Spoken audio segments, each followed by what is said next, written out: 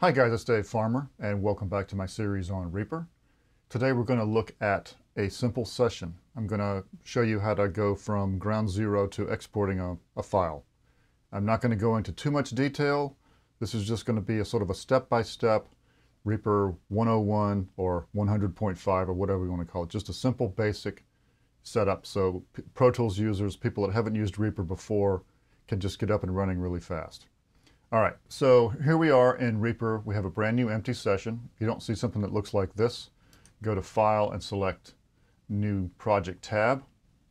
But now we're going to make a couple of new tracks. Just double click in this area. Make 3. Incidentally, go to Project Settings here. Project Settings there. Make sure your sample rate is set to be at least as low as your hardware allows. Like if you have a box that runs 96K, don't set this to be 192. I won't go into detail about that, about why. Just make sure that's set like that. Now I'm going to go to SoundMiner and drag a couple of files in. Like that. You can drag in more than one at a time. Let's do that.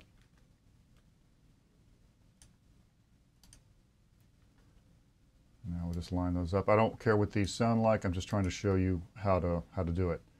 So now we're going to set up what would be the equivalent of an aux track in Pro Tools. So we can set up some plugins on one track instead of all these tracks separately. We're going to make this track a folder track. A couple of ways of doing that. You can click on this folder icon. That will make all of these 3 basically feeding this track. Or we can select the tracks we want and then drag them onto this track until you see a little indentation. Now you see this folder track is indented, is further left than the folders that make it up. So now all 3 of these tracks are feeding this track here.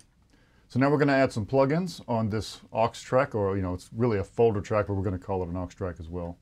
Click on the effects icon. Now I'm going to add, let's make Alloy 2. Let's put Alloy 2 on there. And let's add another one. I forgot to mention before, you can search here. You also can search within subfolders like in this AU or this VST. But let's just go ahead and select all plugins. Let's put McDSP 6030 on here. And let's add another one. How about Microshift from Sound Toys. Now you can turn these on and off at will here. You can add, I don't know how many you can add. I don't think there's a limit. So now you can see on this track down here, this is our folder track. You can see the plugins there. You can shift click on them to bypass them.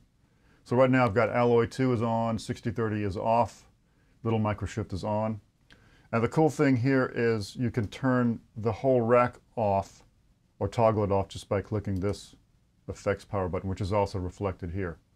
So that turns the whole rack off, but if you turn it back on, it also maintains your bypass state. So you could have like 30 or 40 plugins in here, have only 2 or 3 of them on, bypass the whole rack like that. Okay, so that's that. Now let's set up a reverb track. We'll just double click to make a new track. So we're gonna name this track Verb. And from this aux track, folder track, I'm going to drag from the sends area.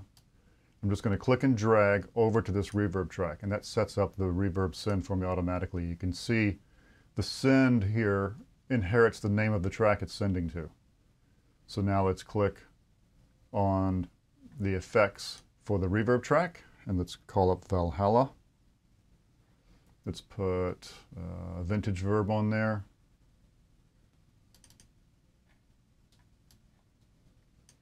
So now we have a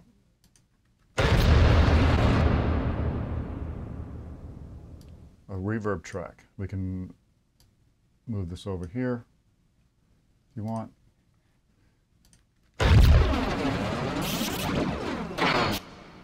So now we have these tracks are sending through this folder track, which is where our plugins are.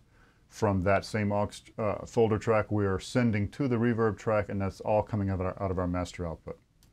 So now let's just say we like the way this sounds, and we're going to export it. we right click and drag around here. And now we're going to have to set the time selection to be the area that we want to export. So I'm going to show you really fast how I set that. I'm going to find my shortcut, which is Command Home key, which is set time selection to items. And I can click Run here, and that sets your time selection to be the items you had selected. Now let's just say that we want this to be a little bit longer, because let's say we have a really long reverb tail. Let's pull that out longer. Okay, so now we're ready to export. Let's go to File, Render.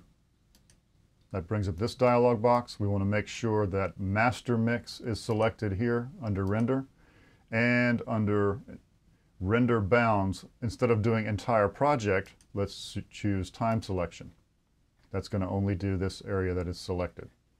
So now let's browse to a folder to export these files. I have a folder on my desktop called Reaper Basic Session. Let me just make a folder in here, call it Exports, choose that. That's my export folder there. Let's just do test file. And now we're going to export the file with this file name. Now here's a cool feature I love about Reaper, is down here, this little checkbox here, Save Copy of Project to Output File. What this does is save an exact copy of your session file right next to the audio file. So that if you ever want to recall the session that created a file, you've got it right there. So that rendered the file offline. I pressed Render One File. That rendered the file offline. I can do Show in Finder. That shows the file and the session right next to it. I usually file these sessions somewhere away in another directory so that I can recall them later. But that's a great thing. So that, in a nutshell, is how to get a session started and export a file. Hope that helped. See you next time.